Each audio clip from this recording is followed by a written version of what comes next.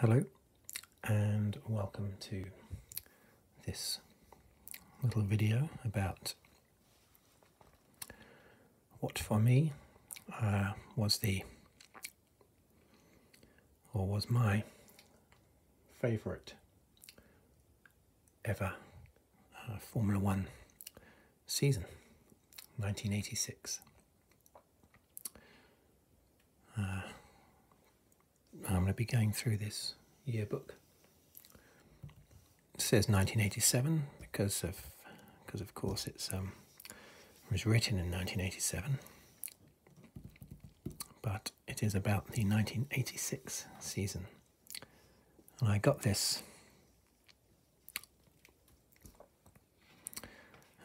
from my parents. Probably Christmas 1986, maybe, actually, if it was written just before 1987, but they call it 1987. I don't know, basically, but it was around that time. And I see the price on the inside, £18.95. It's quite extreme for 35 years ago. I've had it all this time. It's falling apart a little bit. I'll have to patch that up.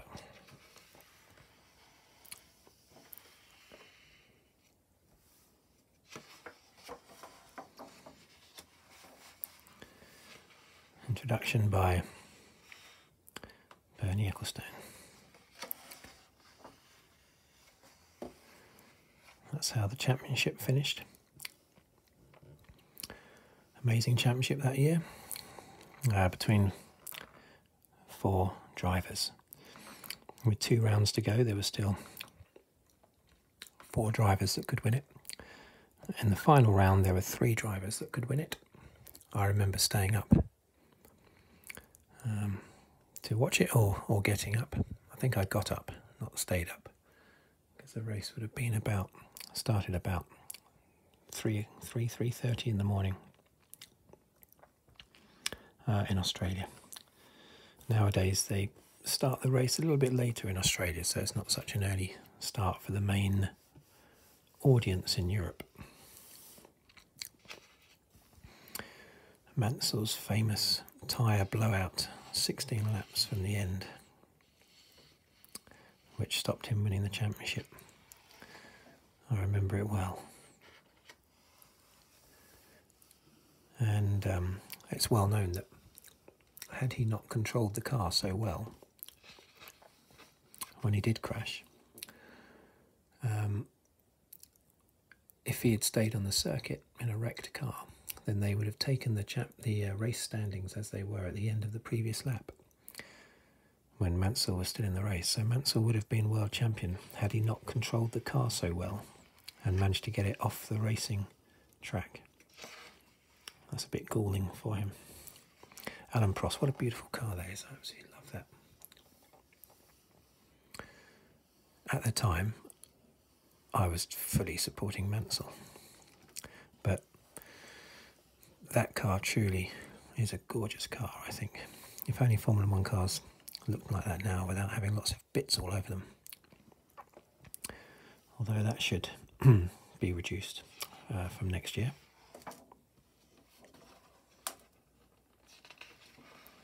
Nigel Mansell. So near yet so far. Poor old Nige. Although he only really had,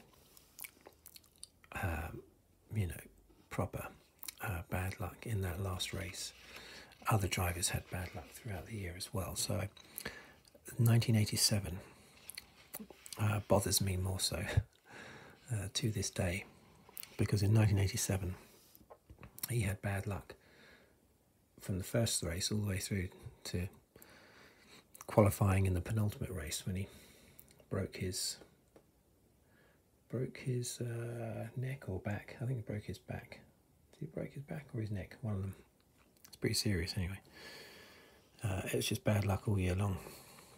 If he didn't get bad luck in a race, he won the race, and his teammate finished second, Nelson Piquet. However, in all the races where Mansell retired, Piquet would come through from second place to win the race. So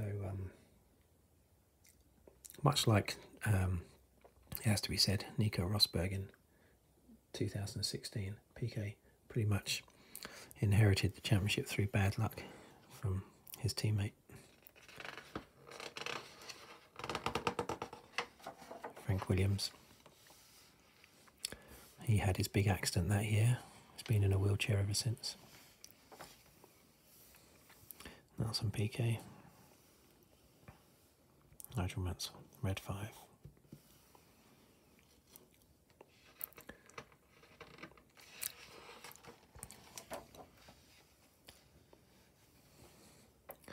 Williams won the Constructors' Championship. And McLaren took the most important one, really, the Drivers' Championship.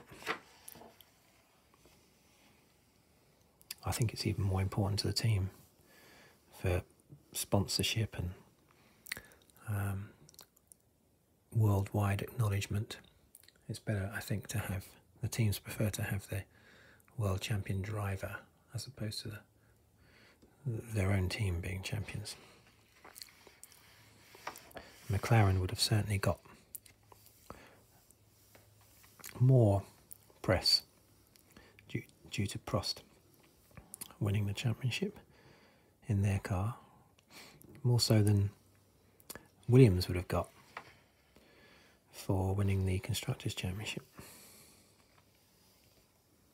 And it's all about visibility.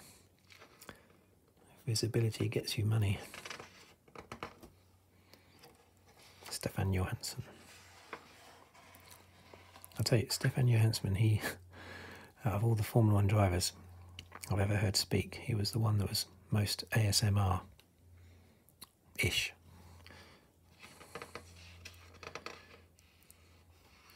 If you ever get to see the video of him commenting on his race in the 1985 Canadian Grand Prix, I think, then you'll be rewinding it and rewinding it. Great voice.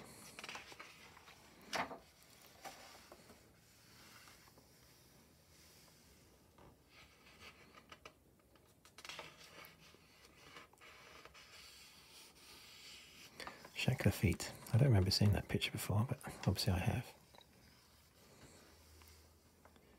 He had a big career-ending accident at the British Grand Prix this year. 1986, René Arnoux kept racing longer than he should have. He was a very good driver in the early 80s, late 80s, not so much, but he was great in the early 80s. Gerhard Berger.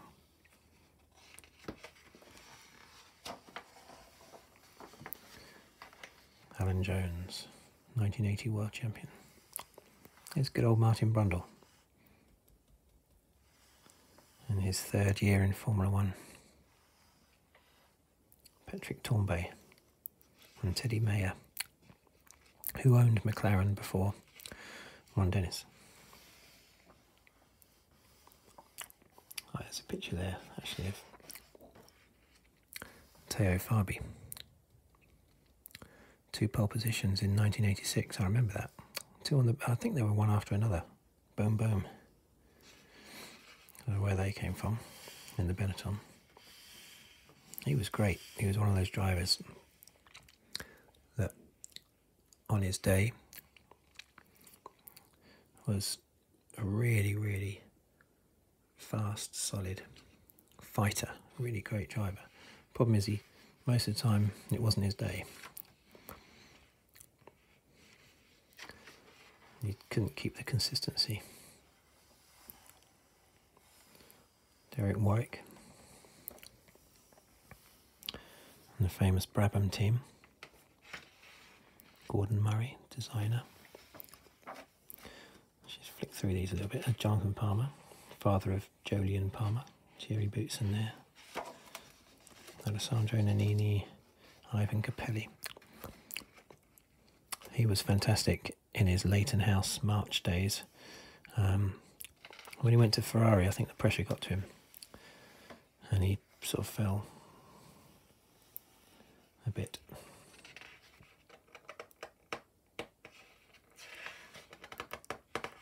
Nigel Mansell, he won 5 races this year, and 4 of them were in a space of just 5 races. I think it was Belgium, Canada, France, Britain, with just the US Grand Prix in between where he came 5th. So he had 4 wins and a 5th in the space of 5 races. That shot him to the top of the championship. Piquet and Senna, the 2 Brazilian racers.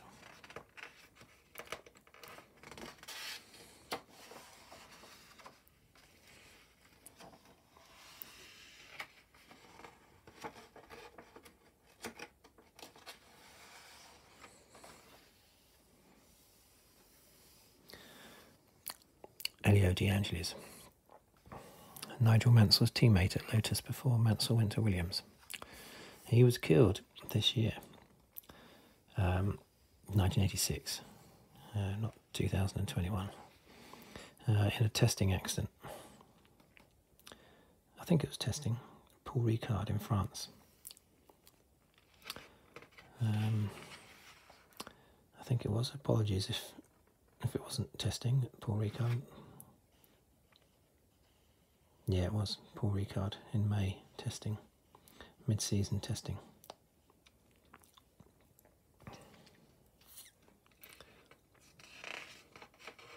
He was a really good driver.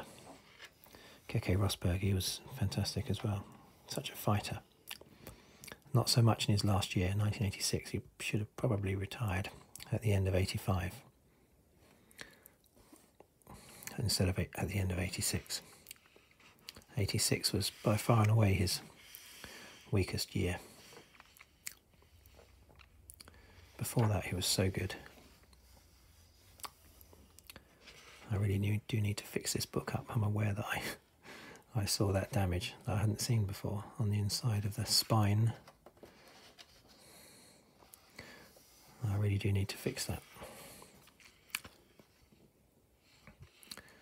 So I think I'm going to have to... Well, actually we're only up to the Brazilian Grand Prix, the first race of the season. So I won't be doing the whole of the book in this video. I loved the fact that every year the championship started in Brazil, in Rio de Janeiro. Love that circuit. Since 1990, it's been at Interlagos circuit in Sao Paulo. But throughout the 80s, the Rio race, always the first race of the season, so exciting.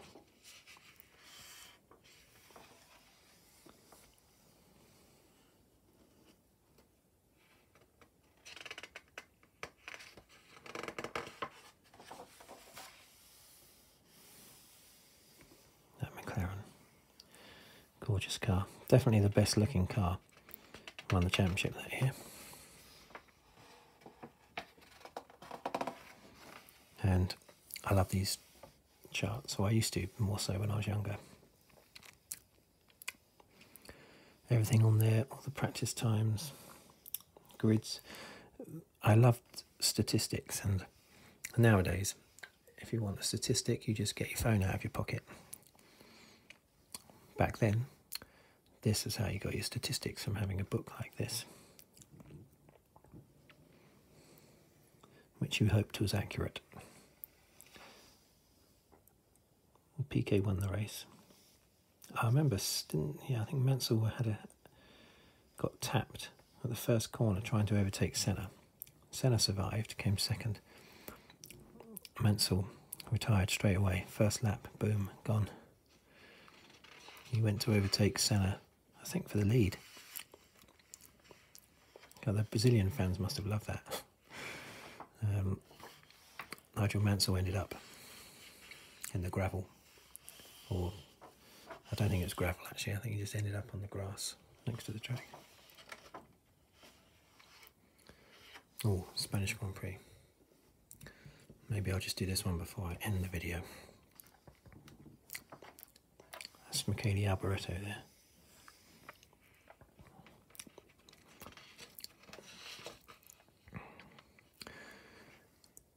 This was a very exciting race. I've watched it many times since. The race was won by Ayrton Senna in basically what was a photo finish. They had to check the cameras afterwards to make sure that he had indeed beaten Mansell, because they crossed the line like that. Apparently the start-finish line had been moved backwards from where it normally is for that race. Had they had it in its normal place, Mansell would have won. Got the extra 3 points for the win, which would have made him finish 1 point ahead of Prost in the championship at the end of the year. Obviously one race doesn't dictate a championship, but still. Mansell changed onto fresh tyres, came charging back up the field, blew past Prost and then closed in on Senna. He was miles behind, but he was on fresh rubber. Senna was on much older rubber, so he was never going to be able to stop Mansell catching him. And he just got across the line, just ahead. That was amazing, that was. Great picture. Who have you got here? Over here you've got Rosberg. It's a white number on the front of his car, not red. So that's obviously the white 6 of Rosberg. And then behind you've got, unfortunately for Rosberg, I'm going to guess that that's Prost in front of Rosberg, knowing the year that Rosberg had. Don't know what the other car behind is. Looks white, could be a Brabham. That must be Mansell. That's probably Senna, I think. That looks like that's a Ferrari. That must be early on in the race. But it's a great picture. It really is a good picture.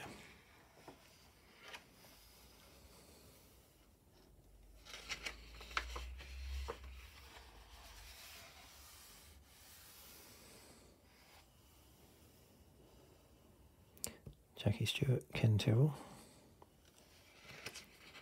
Green dresses, yellow, blue, flowers in the hair, all that business.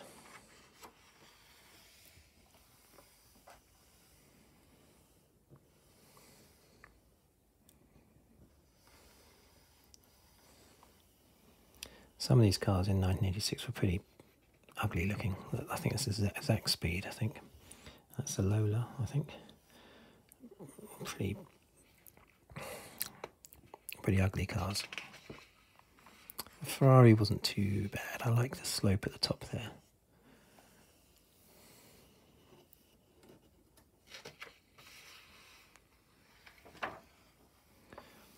There you see it, Ayrton Senna.